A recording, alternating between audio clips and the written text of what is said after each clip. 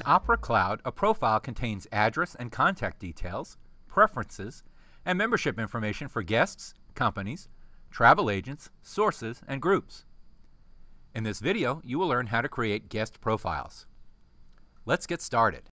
First, go to Client Relations, select Profiles, and then select Manage Profile. On the Manage Profile screen, I can click the link to create a guest profile, or I can click the I Want to menu and select the type of profile I want to create. From the list, I can click the link to create a guest profile, company, travel agent, source, group, or contact profile. Or I can click and go to Recently Viewed Profiles. In this example, I click the option to create a guest profile. I complete the mandatory fields and any optional fields on the Create Profile screen. In this example, the name field is intended to be a last name or family name. Now I enter a primary phone number. I can click the vertical ellipse to delete each communication method, or click Add Rows to add more communication methods to the profile. On the Address tab, I can click the new option to add more addresses to the profile, or I can click to delete the address. Next, I enter the primary address details.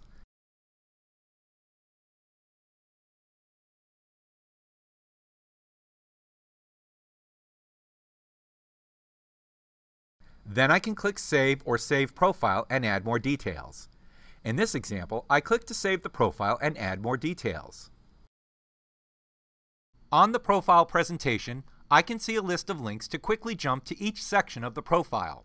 I can also view the related profile notifications, billing information, and reservations. I can edit the profile, or I can add an image to the profile. In this example, I click Edit to add the required information to the profile details. I can click the gear icon to customize or personalize the screen using Page Composer. The options displayed in the gear icon depend on your user's permissions in Role Manager. Next, I'll click Save.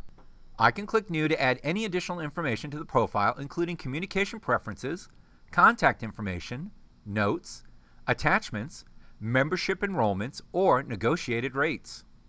The Past and Future Stays section will automatically display any reservations associated to this profile.